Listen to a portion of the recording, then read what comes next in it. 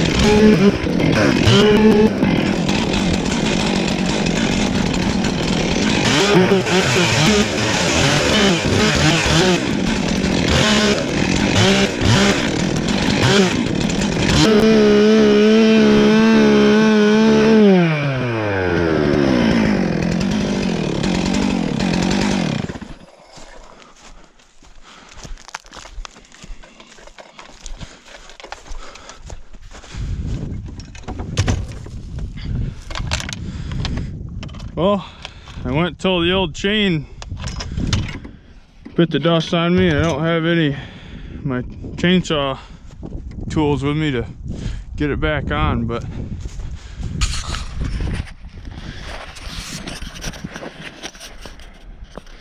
I accomplished what I wanted for the most part. We got all these trees cut off. I left some pretty good stumps to pry on this summer, but it'll be nice because the deer can come and browse on all these treetops now. They're nice and easily accessible. You'll be surprised this spring when I come.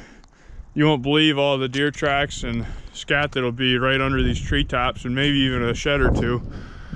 We'll see. I still haven't decided on what I'm going to do with this tree yet. This is an apple tree, but it's really messed up. It doesn't produce many apples at all, and it's kind of right in the middle of where I'm going to want to turn the food plot as well, so I probably end up cutting that down too. We'll see. It's a good job done though. We have a bunch of trees that I need to do this with at our upper farm too. We're going to extend that food plot a little bit up there in the middle, and there's some nuisance crabapple trees that need to go, so we'll go up and do that here at some point as well. But I think I'm going to wrap this video up. It was a pretty crappy video, to be honest with you. I didn't have much action here this week, but I checked a bunch of trail cameras, and I'm just going to put a ton of trail camera footage at the end of this from this past week here, so hopefully you enjoy that. We had some good young bucks coming up, and I'll be excited to go look for their sheds here in a month or so. So thanks for watching. I'll be heading back to Ohio here soon with a crossbow, and I'm trying to get a game plan together on those big deer out there, but it's tough. There's no snow and cold weather to really push them to feed right now. They're super nocturnal, but we do have snow coming at the end of this week that I'm really looking forward to, and getting back out there. So thanks for watching, everybody. We'll have more videos and better videos coming soon.